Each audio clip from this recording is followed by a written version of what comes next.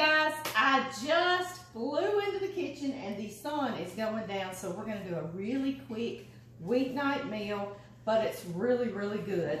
Let's see, I've got chicken breast in this package. Before I start touching all over that, I want to do a few things. And we'll get started. So we are going to get us a meal out really quick. Very quick, but very good. And it's all fresh ingredients too, so that's even better. None of that processed stuff, right? We're still going to be feeding the family good.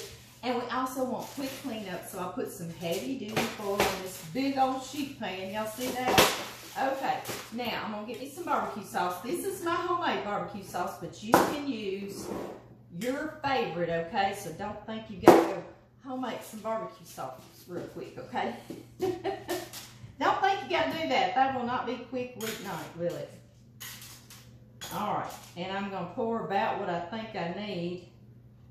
That's just gonna finish it up because I don't want to put back is what I'm saying, because I will be touching chicken. Got me a brush. First thing I want to do is get these chicken breasts onto this pan. The oven is preheating to 400 degrees Fahrenheit. Nice and hot for a quick weeknight meal, right? So I'm just going to be getting these chicken breasts right out of here. Try not to get too dirty. I'm going to start on one end, just like this. Addie is at horse riding lessons. Bryson's been going in and out. He is riding the four-wheeler and just hanging after school. Y'all know how that is. And John is coming in the back door from work, so it is crunch time for supper, isn't it? Yes, it is. Okay, y'all. First, I want to salt and pepper them just really quickly. We'll have plenty. If you've got any left over, you can have them on a sandwich later in the week for lunch, or just some shredded barbecue chicken, a snack, a lunch, but we probably won't have any left over tonight. And of course, you don't have to do such a big pan, right? That's just us. Okay, first thing I want to do is get this chicken cooking in the oven because it's got to go the longest. So I am painting it with this wonderful barbecue sauce. This was my mother's recipe for barbecue sauce. And I kind of revised it here and there through the years, but I still give her the credit for teaching me how to make homemade barbecue sauce. She said, Amy, get in here. And then she'd tell me, dump this and dump that. You just did what she said. You did what Mama said. Y'all know that y'all have a mama like that? You didn't say why. You don't say why. The kids do that a lot these days, don't they? Okay, so these need to cook for probably 10 minutes or so and get a jump start. So let me put these in the oven and we'll be right back. And I am right back. Now I'm going to say this because we're going to flip those chicken breasts and we're going to paint them again with that sauce. I got fresh corn. If you want to go even quicker, get you some frozen corn, okay? So I'm going to go wash these. I'm also going to wash and peel some potatoes. And I will see you back very shortly. Y'all don't go anywhere. Okay, y'all, I've got my corn washed, and I've got me about 4 large bacon potatoes. Peeled and washed. So now I'm chopping them. And if I had sweet potatoes, wouldn't that be good with barbecue chicken breast? I think so too. I'd probably do a little combination of both. I know I'll do the sweet potatoes like this with pork chops and maybe some green beans. I think I've done that with y'all before. So yeah, that would be good now. You could do some of both if you wanted to. And I waited to chop these and peel these till I got on here with y'all because we don't want to turn brown, right? No, we don't. If you did this the night before, you could put water on them and put them in the refrigerator and then drain them. So if you had prep time the night before, you still can do your potatoes. Just put them in some water and that'll babysit them for you. All right, guys. Our kiddos' home sold really quickly, and that's why they're all here with us right now, and they are working on purchasing another that we're all excited about. Closer back to home, so this mama's real excited about that. But I am really enjoying kids and grandkids back here at the house. It's a good thing. I talked to my preacher's wife, Cynthia. She's a friend of mine. Hey, Cynthia. She said she cried both times. Her kiddos have been building homes and selling homes. She said she cried both times when they moved out. I thought, that's going to be me too, right? I know. Aren't we silly things? Okay, into this, I want to do a whole bunch of salt. You could do some smoked paprika if you wanted to. Matter of fact, let's do that. Why not? I can't think of a reason why not. Can y'all? Except the grandbabies may say, Grandma, what is that that's red on the potatoes? Maybe not.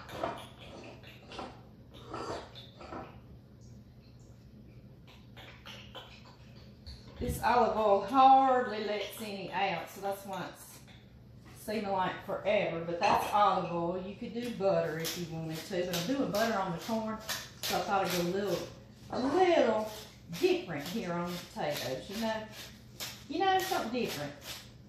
All right, and that salt shaker hardly gives off any salt, and you know these potatoes, they're gonna need some salt. So we're gonna do them like that, and then we're just gonna toss them about, and they're gonna be ready, just like that. Ooh, those are gonna be good. I already smell that smoked paprika, guys. Okay, having the grandbabies here reminds me of being a young mom and my kids sitting here doing homework while I was cooking supper after work. I worked out of the home at our veterinary clinic, so I was doing this same thing in the evening. Okay, guys, I love these foil sheets. This is a big time flavor, okay? And I've got me 1, 2, 3, 4, 5, 6, 7, 8 ears of corn. I got these fresh, but seriously, if you've got a big package of frozen ones, do that. That'll be a great, great, great time flavor too. Yes, it will. Are y'all counting for me? Because I am not counting. See how many that is. All right, so I'm just gonna put an ear of corn on each. I just saw these fresh in the store, and I grabbed them up knowing I was gonna do this little quick meal with y'all. Put them out here. 4, y'all remember that Mexican street corn bake I did that time? We put all kinds of stuff and put some Parm cheese and some butter. That's kind of what we're doing right now. We're doing it a little just faster. It's just going to be butter and some Parm with salt and pepper. And it's going to be oh so good. I was 1 shy, guys. 1 shy. There we go. All right, we got all our corns out here. Now, did I bury the butter? Here it is. I got butter, stick of butter. We're just going to do a pat on each one of our ears of corn. Pat of butter. I think, what did we do? Did we paint those with mayonnaise first? Ooh, they were good. I'm talking about big time good. I'll have to link that in here since I keep talking about that street corn type corn we did that time. As much or as little butter as you want to. Y'all see, just that fastly we got that. Now I've got salt again. I'm going to salt each one of them just kind of lightly because that Parmesan is also going to be a bit salty. So you don't need 10 tons of it, do we? All right. Let's get us some pepper going. We are on the clock, aren't we? Yes, we are. Okay, and I've got Parmesan. This is the quick weeknight, right? We don't have time for grating, right? No. Y'all know we do that when we have time. And I'm just putting this on here, and it's oh so good. It's that salty little bite, but flavorful, salty flavor. You know, it smells wonderful. Okay, guys. I'm going to roll it up. I like to try to roll mine a little loosely up top so it doesn't stick on my cheese doesn't stick to the foil, but you roll it however you want to, and nobody will say a word, alright? I see how fast we're getting this done. I know. Right at the end of cooking all this, I usually turn it on broil to let it get crispy bits on the potatoes and kind of broil the top of that corn. Let me get our chicken out. It's time to flip and put the rest of the stuff in there. I'll be right back.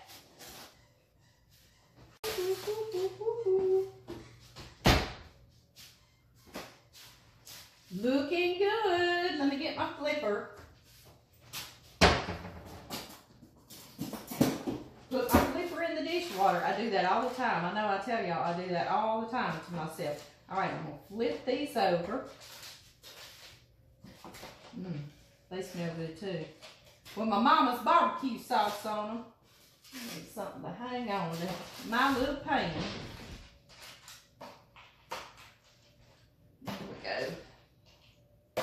Now, let's paint this other side. The other side.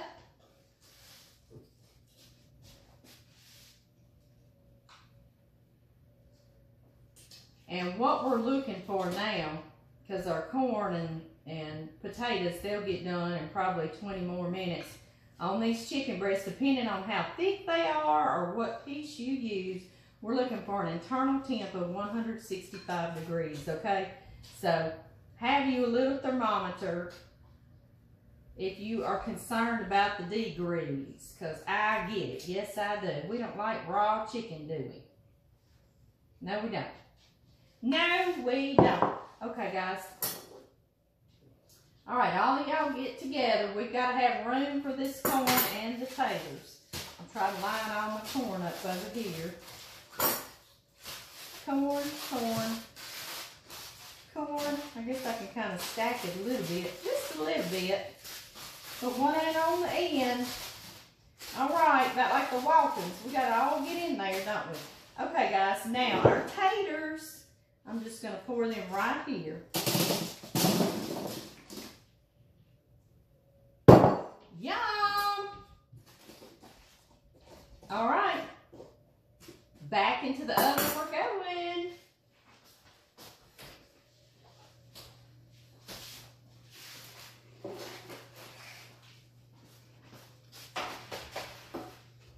Let's see here. Guys, can y'all see what I did? I opened my corn up after a while and I put it under the toaster.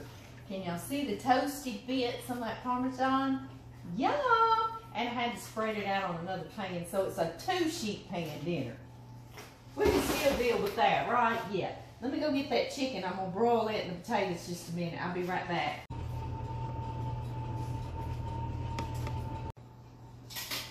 Now I'm broiling both sides of this chicken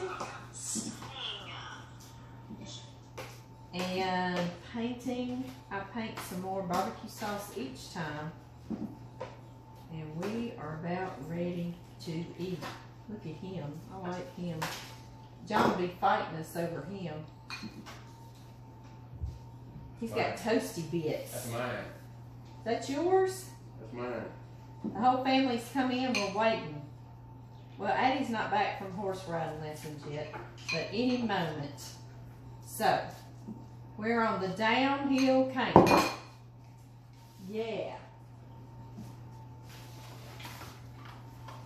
Yum! Oh! Yeah. Come here, Blake. Come on around here, baby.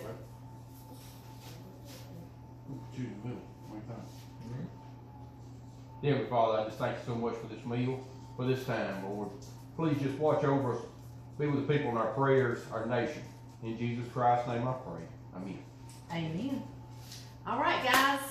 We are getting ready to eat, and I will see y'all soon. That's my right.